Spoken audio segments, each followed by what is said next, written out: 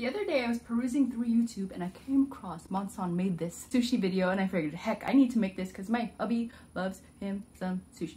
So here we are today trying to remake his wonderful looking sushi. I hope I can do it well because I don't have all of the ingredients, but I'm gonna make do. If you guys don't already know me, my name is Gia. I'm the creator of Do It Well. We make crave-worthy protein treats like cinnamon rolls and bread, and I just like to eat, laugh, and lift.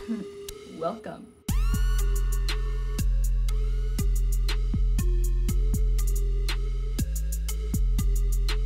If you guys are new to the channel, hit the subscribe button, hit that notification bell, and let's be friends. And if you're watching this video and you like it, give it a thumbs up. Let's go ahead and get started.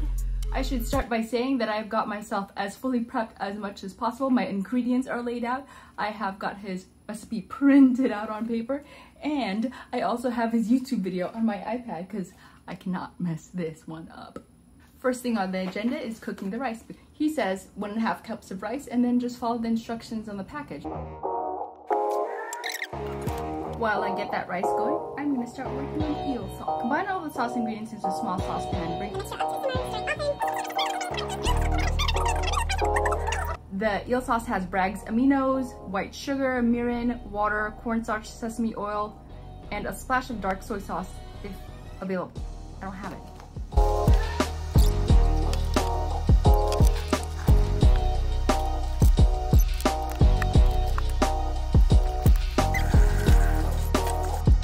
Look at this sauce. Yes. It's gonna be so delicious. Take that off of the stove and let it cool. So just as I was getting my sauce getting ready to simmer, I asked my husband, should I be doubling this recipe? He's like, I don't know. You know I can eat sushi. So I said, okay. So I've actually just doubled the rice as well as doubled the sauce. Then I'm gonna be doubling the rest of everything. Wish me luck. Next, I'm making the eggplant eel. Eggplant, I love eggplant. I freaking love eggplant. I can inhale eggplant. Like seriously, we go to these vegan Chinese restaurants and I always order eggplant dish and it's like, oh. Anyways, 350 degrees, preheat your oven. Slice your eggplant into 1/4 inch thick slices. If you have mandolin, use it. If you don't, be really careful, but still cut them. I don't peel the eggplant. Do I peel the eggplant? I have to look at his video. He doesn't peel the eggplant. Can I just have what he made? So he says to use a mandolin. I used to have a mandolin. I just don't know where it is. It's probably like tucked away. Darla probably took it and put it somewhere. So instead, what I'm doing is I'm sharpening my knife really well. So if you guys don't have a chef's knife at home, I really recommend you buy one, and always have a sharpening tool, because the sharper your knife is, the safer you are in the kitchen, because there's a lot less slippage that happens when you're cutting things, just because your knife can just go through things pretty easily. If you guys want me to do a video of how I sharpen my knife, in the comments below put sharpen my knife for me.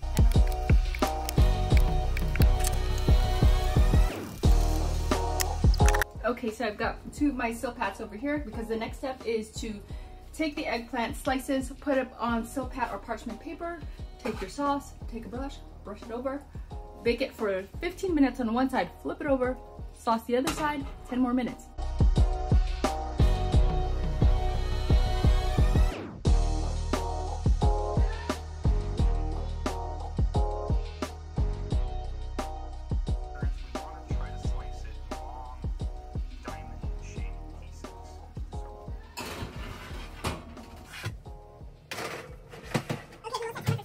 I don't care, you can see my mess here. I'm a real girl cooking real things. Okay, while my eggplant is baking in the oven and while my rice is cooling, I'm going to make the spicy mayo. Vegan mayo, sriracha, and it says add salt and sugar to taste, but honestly, I don't know that I want to, because you know how you go to restaurants and everything is so delicious until you try to make it at home and you're like, what the heck? I ate that much sugar? That'll do.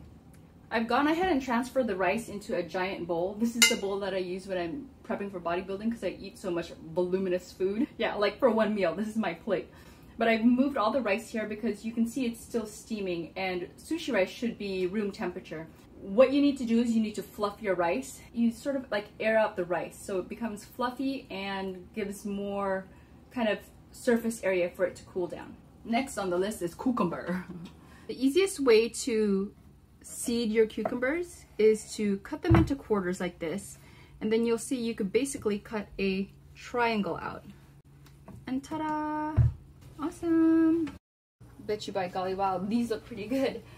I'm actually just gonna go ahead and move these guys to parchment paper. I don't want it to stick even more to my silicone mats. Twist of events. I remember this other recipe that he had for like a spicy crab roll.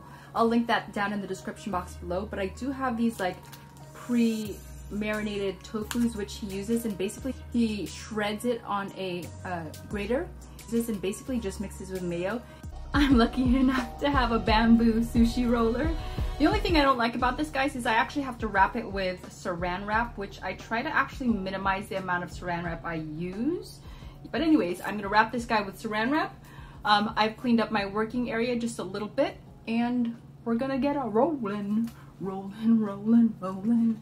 I don't really know how to pick nori sheets, but these are the ones I got. They're roasted. Like they're making hand rolls. So like, that's okay for sushi, right? The next thing I've actually got to get ready is my avocados. I've got my sushi mat over here, and my eggplant, avocado, and tofu mix over there. Sesame's at the top, and I feel like I'm missing something. Oh, cucumbers and stuff. They're on the plate too. You guys never really realize how much rice you're putting in sushi until you actually have to make it. And then on top of that, you have the sushi vinegar, the rice wine vinegar, which is more sugar. So this is where I'm not exactly going to follow his lead. I'm just going to put it together the way I feel like doing it.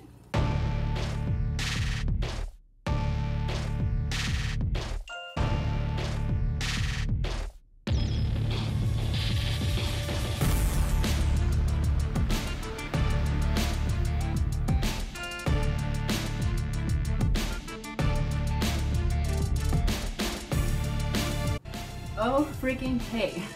I estimated it was gonna take about 3 hours to do this. I was probably about 3 hours, maybe 10. I don't really know, somewhere in between.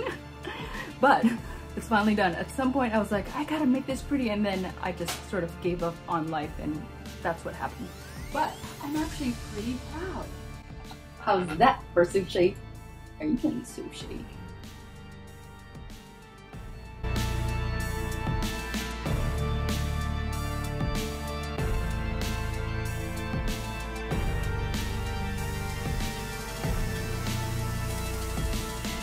Then I've had some bunch of leftover stuff, so the eggplant I chopped up put here, cucumbers I put there, the random tidbits I made into like reject little sushi rolls. I'm really excited to eat, but here's what I would say. Freaking A, man. You make it look so easy. And respect, much respect to all the sushi chefs out there, because you're like a unicorn of the unicorns. But other than that, this was really fun. For the people that are interested in the macronutrients, I'm gonna put those macronutrients somewhere here. Mind you, mine is double of what he made. And I also put the tofu mixture into these rolls again. So this is gonna be higher macronutrients than what I'm actually going to put here. This is his original recipe. And again, I'll have his recipes linked down below, both of them, the sushis that I combined into this monstrosity of sushiness. All right guys, if you had fun watching me make mistakes, hit that like button, hit the subscribe button, that notification bell. Let's be friends. I will be posting every Friday, 8 AM Pacific time. I hope this was fun for you guys. I gotta go eat and try it now. Okay, here's the moment of truth. The first bite. I'm kind of nervous. I don't want a giant one. That's kind of hard to pick out. Anyways. I'm gonna try it without the coconut aminos and wasabi. Here we go.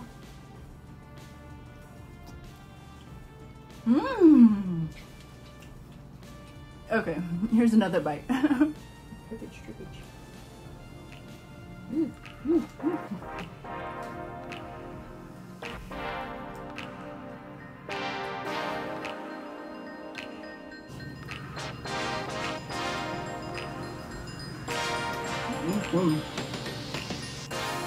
That's real good. Go sit down and eat with my hubby. Bye guys, have a great day. Thanks for watching. See ya.